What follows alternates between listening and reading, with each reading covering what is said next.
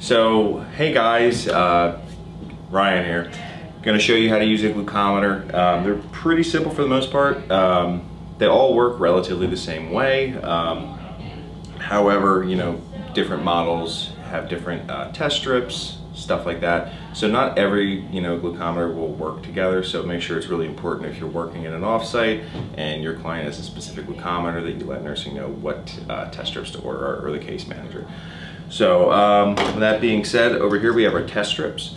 In here, each one of these strips basically has an end that is the end that goes into the machine and the end that actually takes the blood up into the test strip.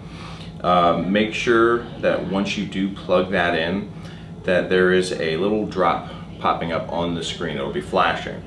That lets you know that it's ready to receive blood, and it will give you an accurate reading. If you do it before that time, it's going to give you an error.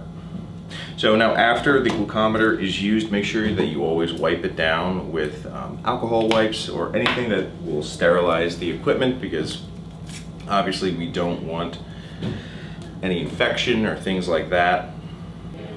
And after that, make sure you put it back into the storage case, dispose of anything that could be potentially sharp or has touched blood into a sharps or biohazard container. And for those of you wondering, no, we do not share glucometers, because that's gross.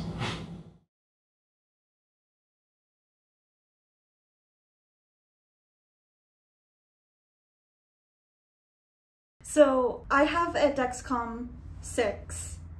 It helps me check my sugar because I'm a diabetic.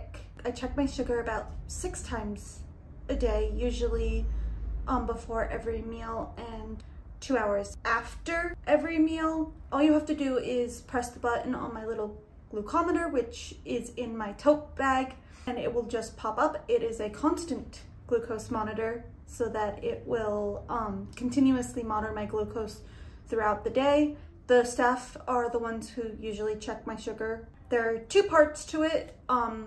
So the transmitter, which is the gray part on it, gets changed every 3 months, and the bottom part gets changed every 10 days. But make sure that you do call nursing ahead of time so that they know that we are coming to get it changed. So this part stays on me at all times. It does not come off unless it is getting changed. The glucose monitor will be in its bag with its charger. It's in a bag, usually on me or in the med room at 11th Street. If it is not near me, it will not register and will say, wait, sensor lost, wait up to 30 minutes for it to reconnect. It does not always take 30 minutes. It sometimes takes less, sometimes more, depending on how long it has been away from me.